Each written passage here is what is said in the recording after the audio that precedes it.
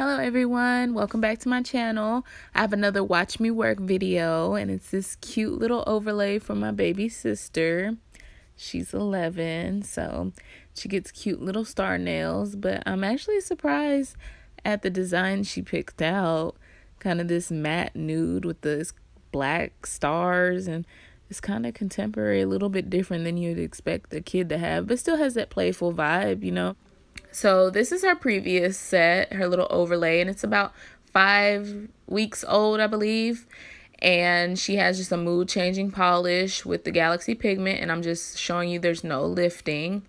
So first I'm going to start off by taking off her previous set, well, taking it down, and then filing the length down as well.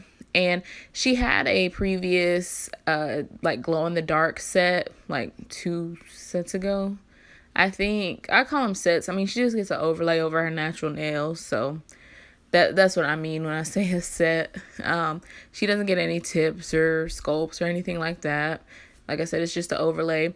But I'm taking down the product considerably, so it's a little bit thinner, so I can apply the nude color that you see for the final product, because that is only the builder gel that I use to achieve that nude. So I'm just taking down the clear, and you can see like this one, it looks like something's wrong with her nail, but it's just the glow pigment, like that kind of off-white color.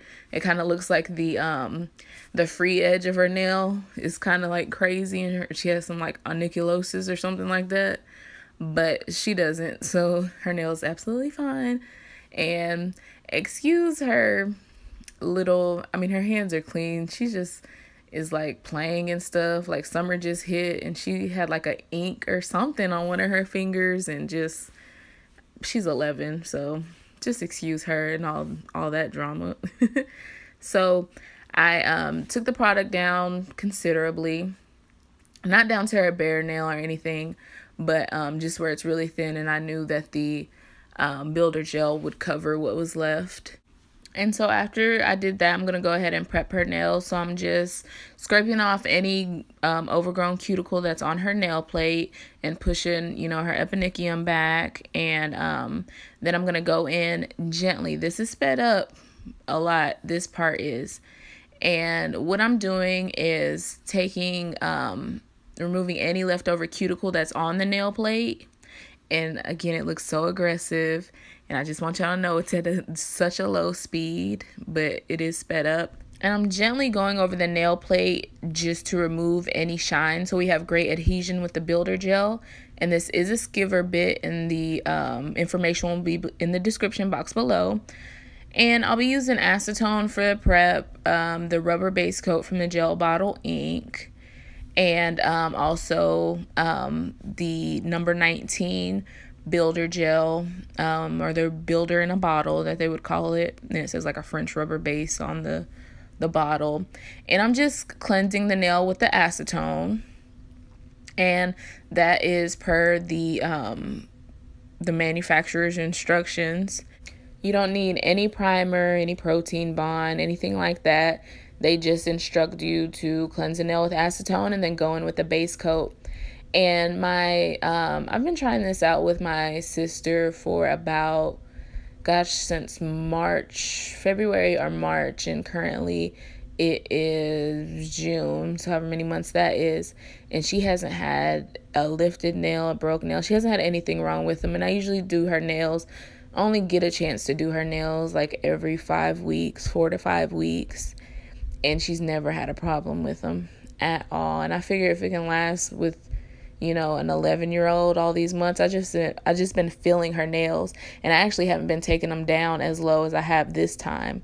We just wanted to go with this nude color, so she's just literally been getting fills and literally like has not had an issue. So I really believe in this product, and if it can last with an 11-year-old doing who knows what with it, whatever she does in recess, then, you know, I've used it before and it's lasted really well with me as well. So I just went in and applied the base coat, cured it, just applied it real thin like a regular polish. And then with the builder gel, you can see you just kind of paint it on like polish as well. Because it's an overlay, it does not need to be thick. So you can see how I'm applying it. it's not really much to say. I went and applied a thin coat, cured it, and applied another thin coat and cured it again.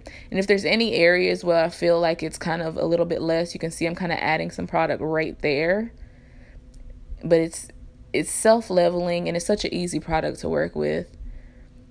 And then that's it. Now, if you're building out, like if you're sculpting or using tips, of course you want to build it up much more.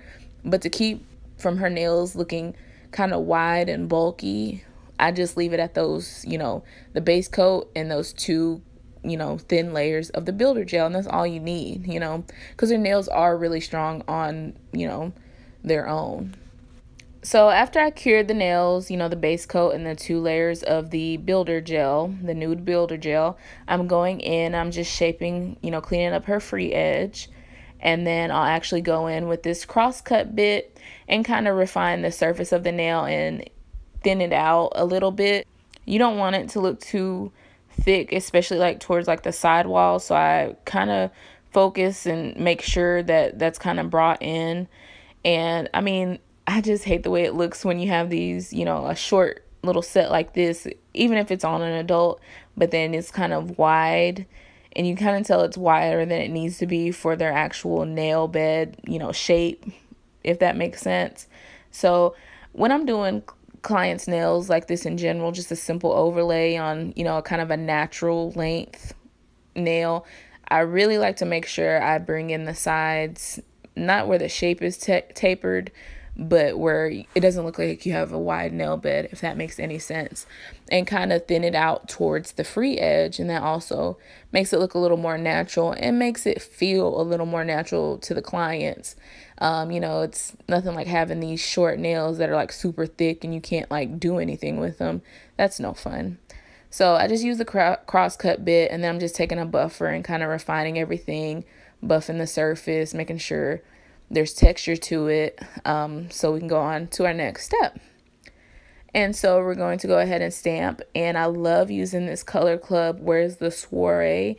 It's one of my favorite black polishes to use. It's very opaque and dark, and I'm using the art screens from Caption Polish, and this is the Escape Artist set and the stamper from Caption as well. And I really like the stamper and the polish. They just all work well together. I know there's some, you know, secret formulas, but these work great together, and you can see how beautiful that black shows up. So I'm just stamping, and I don't want to dive too deep on the process of stamping. There's a million stamping videos on YouTube, and I don't use anything I should have. I don't have anything to put around her cuticle area, so I just go in with the stamp and to good old nail polish remover, acetone, and get it off. So next I'll be stamping with the black stamping gel from Wildflowers Nails, and this I will be using as a base for the blue holographic nail foil that you've seen. So I just stamp that. I cure it for half the recommended time just so it still is tacky, and you can get the instructions from the website. And I did not remember to clean around her skin before I cured the gel and applied the foil. You know, my sister, she still loves me. It wasn't that hard to get off at all, actually, surprisingly. So don't do that. But it's the only one I recorded, so I can't act like I was perfect in the situation. So I had to throw it in this video. Don't do it. Learn from me. So I'm using the Presto matte gel top coat and applying it to the ones that have just a straight up black stamping gel. And this is such an amazing matte top coat. And I do want to look into the Ugly Duckling one and the Lac one, but I really like this one. It's very, very matte as far as gel polishes goes, and it lasts really well. But let me know below your experience if you use the Lac one or the Ugly Duckling one. And then I'm using the Gel Bottle Ink no wipe top coat for the nail with the foil, because she wanted to leave that one shiny. And these are all my sister's specifications. I just want y'all to know. So I'm just going off what this little client tells me. So I just use alcohol and a lint-free wipe to remove the inhibition layer from the matte top coat nails. And you can see the difference on how matte that matte top coat is versus shiny. And I just wanted to show you guys the difference versus the matte and shiny, so you can kind of see how great that matte top coat is. So I went in and finished cleaning up on her nails as good as I could. And this is the final product. So my motivation for showing you this overlay is just to portray how easy the builder in a bottle gels are to use, especially for an overlay. It's just like polishing your nails. So it's a very durable product. Like I said, she's 11 and her nails, you know, last amazingly. And I promise y'all, she doesn't pay attention to them like that. So if you have any questions about the product, please leave them below. I'll leave all the information I can in the description box. If I don't answer your question, chances are it's in the description box. So please don't forget to thumbs up. That really helps me out a lot. And also subscribe. Thanks, you guys. Bye.